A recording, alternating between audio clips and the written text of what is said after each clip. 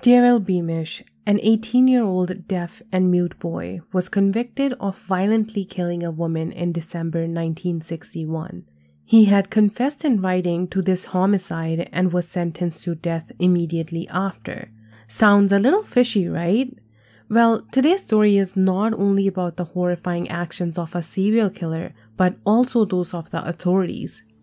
The same authorities that are created to defend its citizens would go on to intentionally destroy lives of many innocent people. Today, we cover a story of an Australian serial killer named Edgar Cooke. This man terrorized the streets of Perth in the 50s and 60s. He has many nicknames including the Nightcaller and the Nedlands Monster. He was also referred to as Cookie by those who knew him. Cooke was born on 25th February 1931 in Victoria Park, a suburb of Perth. His father, Vivian Cooke, and mother, Christine Cooke, decided to get married when Christine was pregnant with Cooke. While Christine was overjoyed for the birth of her first child, Vivian was known to strongly dislike his son. Vivian was an alcoholic who was violent towards his wife, Cooke, and two other daughters. Christine would often sleep in a staff room where she worked to avoid Vivian's violence. Cooke, being the older child, had an instinct to protect his mother and his sisters, which would often result in a beating from his own father. He was not only abused at home but also bullied at school, two places where a child should feel protected and safe. He was so tormented by his father's violence that he would roam the streets at night and hide when he would come back home. Cooke had a cleft lip and palate, which left him feeling insecure and made him an easy target for bullying. He had few surgical procedures to repair his cleft palate. However, he was left with a noticeable scar right above his lip. The constant bullying and violence caused him to be introverted, awkward, and he would often speak in a mumble. He was ostracized by other children as they would never let him be a part of the regular school activities.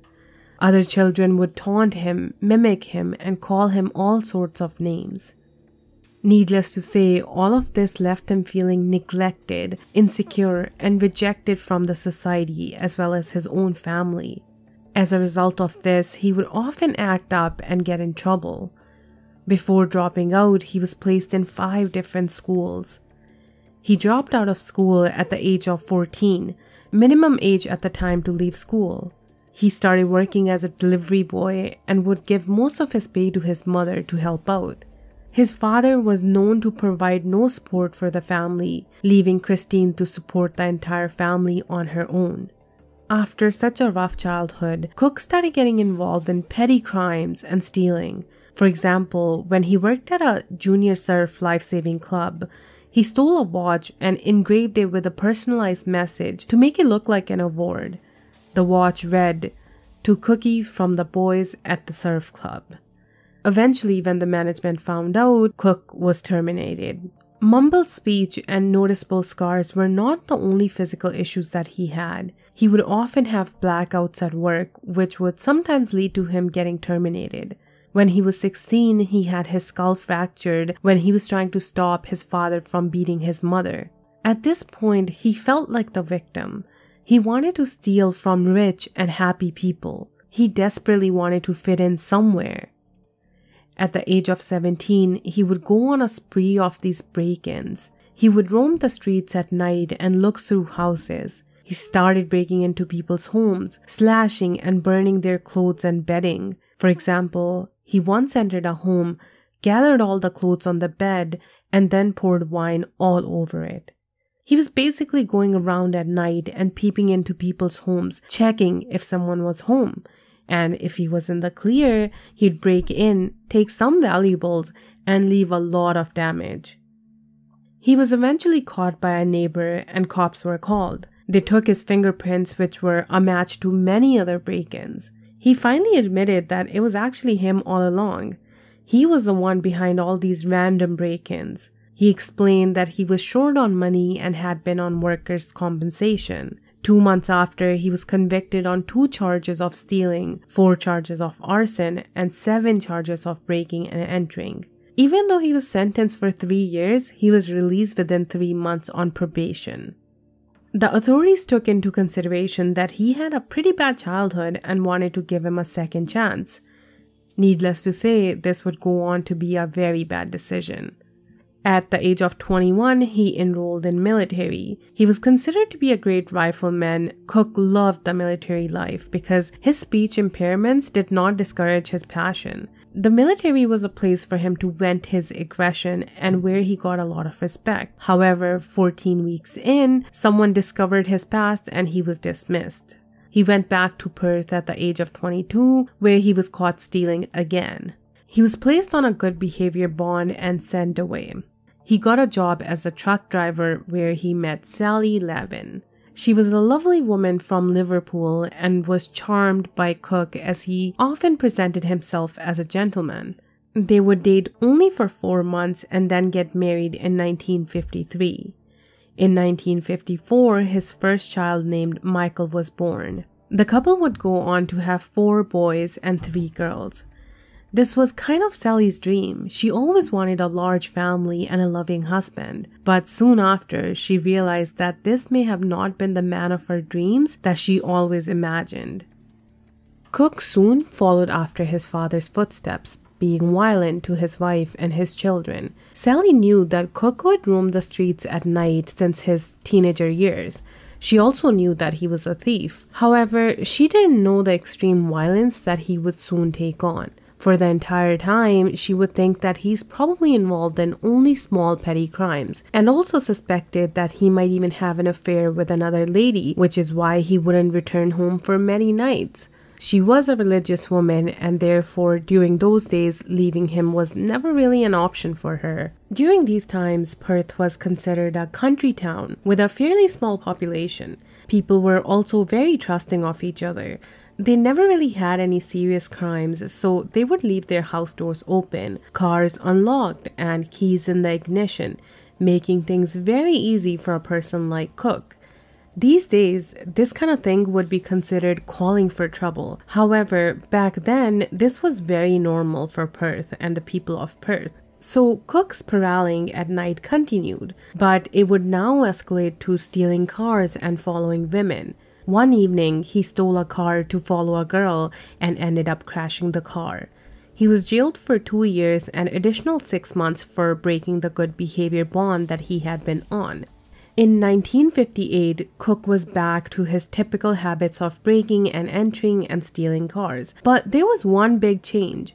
He started wearing women's white gloves. He had been caught once because of his fingerprints, and he was not going to let it happen again. In September 1958, he was going around a neighborhood, his usual thing, just roaming the streets. He was very familiar with the neighborhood and he spotted a car. The car belonged to a woman that he had previously followed. The keys were in the ignition, so he slowly rolled it down the driveway and drives off with the car. Few blocks down, he saw a woman riding a bike. He let her ride for a bit to give her a heads up, and then he struck the woman with his car. This woman went flying and ended up hitting her head on the road. He drove away with the bike still attached to the car. The woman's name was Nell Schneider. She was a 26-year-old mother of 2 and was returning from a choir practice. The police ran the plate and determined that it was a stolen car, but no fingerprints were found. While she survived, she would suffer from post-traumatic epilepsy, including seizures and blackouts. Sounds terrible, right? Well, this would just be the beginning, and Cooke would strike again. Molly McLeod, a 15-year-old, was sleeping in her room when she heard somebody going through her stuff. So while he was trying to steal, Molly woke up. Taking no chances of being reported, he hit her head and she immediately fainted. She woke up with a bloody fractured skull and did not remember anything. She would survive, but no one knew who did this. In January of 1959, Cooke had stolen a knife from a bike while he was roaming the streets. He ended up at Mill Point Road where he saw a flat and entered a sleeping woman's room. He was very happy to see that she was sleeping naked. However, she also woke up while he was trying to steal. Again, not willing to take any chances of being caught, he stabbed her with his stolen knife. She tried her best to fight him. She even caused him 3 deep scars on his face. Unfortunately, he stabbed her to death. This woman's name was Penina Berkman. She worked at a perfume counter at David Jones and was dating a radio personality. The murder ended up being a huge news in Perth, as this type of crime was unheard of. Evidence included blood under her nails, but keep in mind that DNA was not a thing yet. Therefore, the blood for the detectives was useless. Neighbors reported screaming and also witnessed a person roaming the streets at night. However, there were no fingerprints found on the scene. On the other hand, Cooke had a story cooked up for his wife. He said that he was playing with his disabled son, Michael, and he scratched him, so his family did not suspect anything at all. He continued with the break-ins, and at this point, Cooke was feeling as if he could get away with anything, including murder. On 19th December 1959, Cooke committed his second murder. This one would be much more savage in nature. Gillian Brewer was a well-known interior designer who lived next to her mother, Betty Johnston. Unfortunately for Gillian, Cooke had been roaming streets all night and had stolen a hatchet from another house. He directly headed to Gillian's room where she was sleeping naked. He struck her with the hatchet, injuring her face, throat, genitals, and breast. Then he took a break and had some lemonade and then came back with a pair of scissors and stabbed her breast and stomach with the scissors. Before calling it a night, he also stabbed her in the left butt. The nature of this crime was so heinous, much more savage than anything Cooke had done before. Eventually, the police found the hatchet, but no fingerprints were ever located. There were no witnesses either. However, the police did connect Penina and Gillian's homicide cases. At home, Cooke convinced his wife to provide him with an alibi because he was sure that the police will try to pin it on anyone with a record. Well, he was kind of right because the detectives did question him, but he denied everything and he was left alone. And I'm guessing an alibi from his wife also helped. This is where Daryl Beamish comes in. The 18-year-old deaf and mute boy that I had mentioned in the beginning of this story. He was waiting for a sentencing for another matter, and during this time, he was questioned with respect to Gillian's murder. Beamish allegedly confessed in writing and during an interview. In June 1961, he was charged with the murders, but he pled not guilty and stated that he was forced into these confessions. Regardless, the jury found him guilty and he was sentenced to death. Fortunately for him, his death sentence was converted into life in prison eventually. While Beamish was taking a fall for Cooke's actions, Cooke felt untouchable. He felt as if he could do anything he wanted and never get in trouble. He would then go on a spree of trying to hit and kill women with stolen cars. And as we can imagine, the city was in a complete shock. Constant hit and runs were taking place at night during almost the same time with stolen cars. While the police were able to conclude that it was one person, they did not have much evidence to identify who it may have been. 2 years later, on March 3, 1962, he broke into a 23-year-old Anne Melvin's apartment and woke up to Cooke strangling her with a towel. She passed out and he used her own stockings to tie her hands and arms to the bed. He began taking her pants off but went out to investigate a sound that he had heard. Meanwhile, Anne started screaming as loud as she could, scaring Cooke away. But this didn't stop Cooke. On December 29th, Peggy Belville also woke up to Cooke trying to remove her clothes. He struck her, however, she kept screaming and he ran away. These attacks continued in Perth for a long time. He killed 2 women, almost killed many others, and conducted multiple hit and runs. Even after all this, he was not done yet. So far, his attacks were fairly random, but they appear to have targeted mostly women. But this would change on January 26, 1963. On Australia Day, Cooke would go on a murder spree that shook Australia. This incident would be known as the Australia Day shootings. On the night of January 26th, Cooke traveled to the suburb of Como and broke into a home. He stole a .22 caliber and ammunition along with it. He then stole a car and drove off to the seaside suburbs, where he started prowling on foot looking for people to kill. On early morning of 27th January, he saw a couple drinking beer in their car. The couple started kissing and Cooke just stood there watching them. The couple immediately noticed Cooke and started shouting at him. In response, Cooke then shot the couple.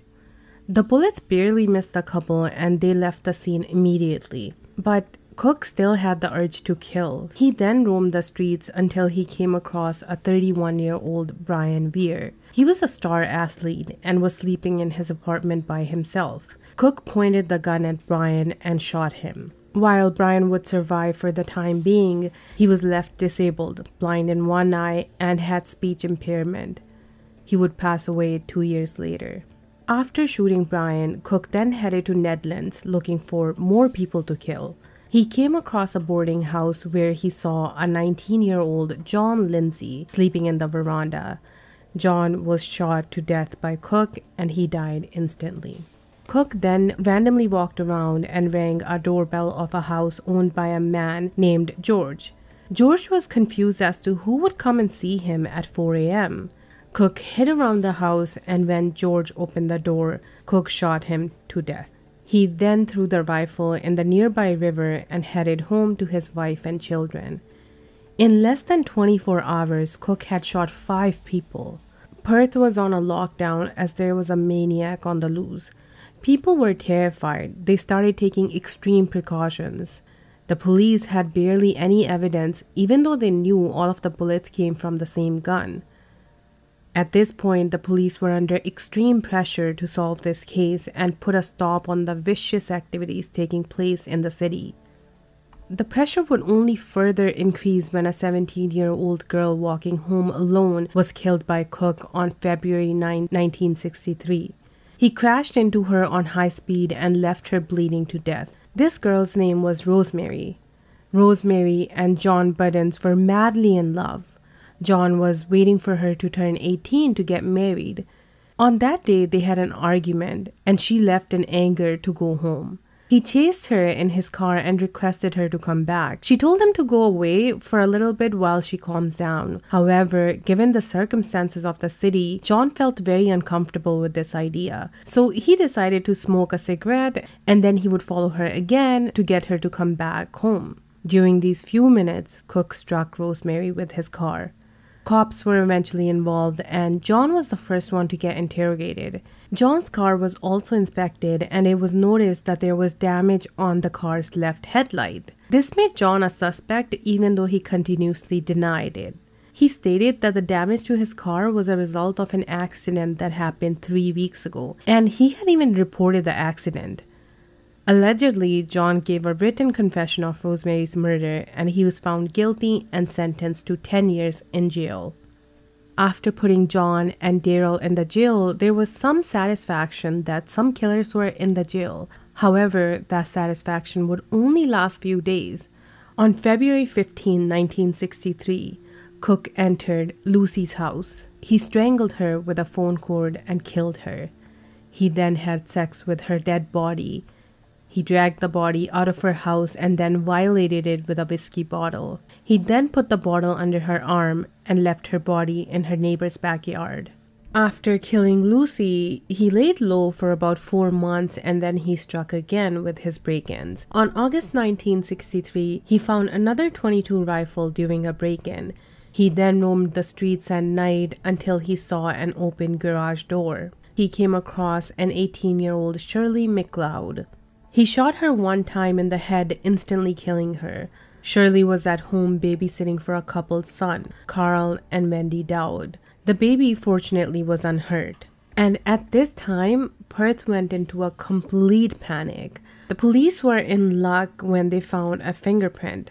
However, back then everything was done manually and therefore the investigators had to fingerprint literally every single person, one by one.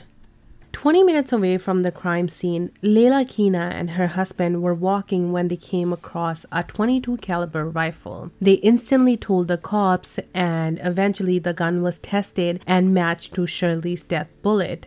Cops were quick to set up a trap where the gun was found. Investigators included the media to telecast that the next search would take place in that area in hopes that the killer would come back for the gun.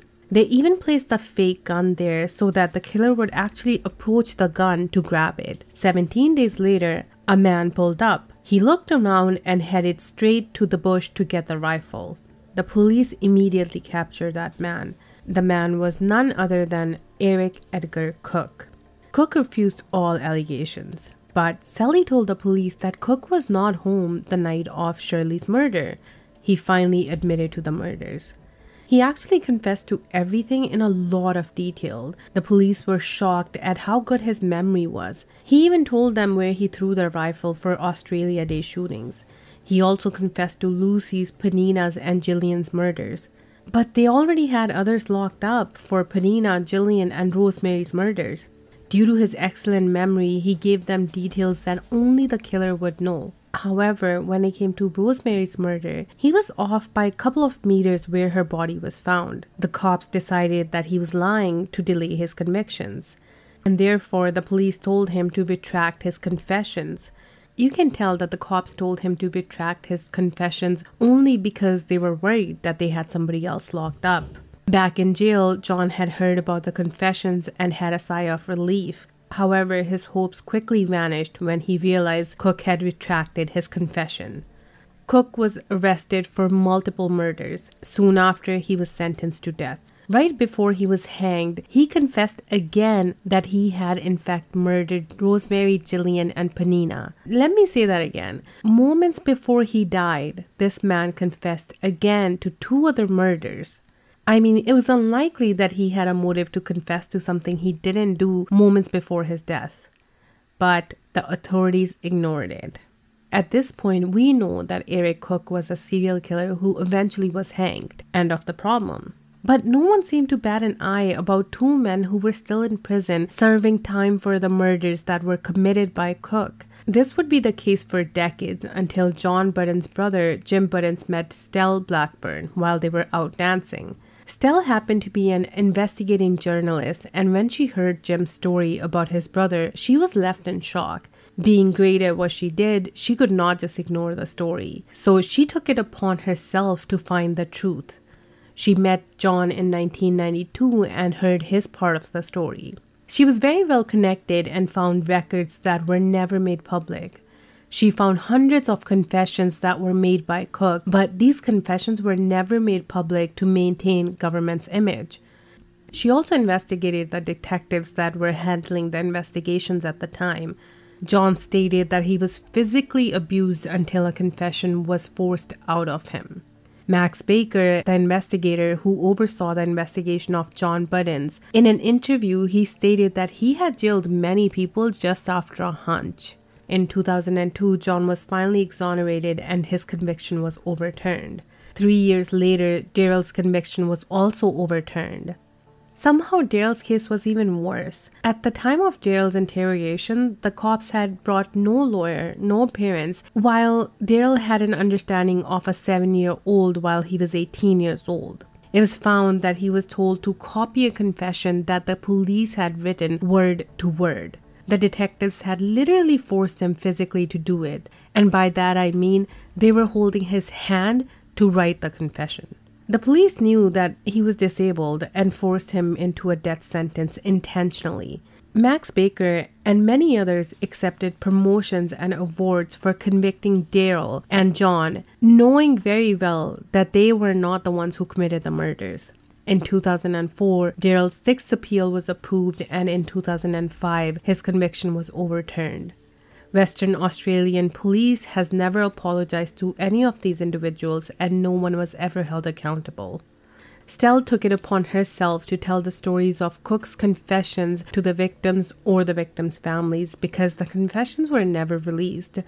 Cooke's oldest son, Tony, worked as a social worker for his entire lifetime and brought big changes in Australia. Tony died in 2018 from cancer, and Sally Lavin died in 2019. Now, this is the end of the story, but before you sign off, I do have a little request. A lot of work goes into these videos, and I would truly appreciate it if you could please go ahead and subscribe and like this video. Only if you want to, no pressure at all. If you do subscribe, please let me know in the comments down below, and I would love to come and say hi to you. A shout out for this video goes to Jez, Elise, PM, and I think few others who requested an Australian case. I hope I did some justice to this story, and thank you for your support. As always, I appreciate you, and thank you so much for tuning in today.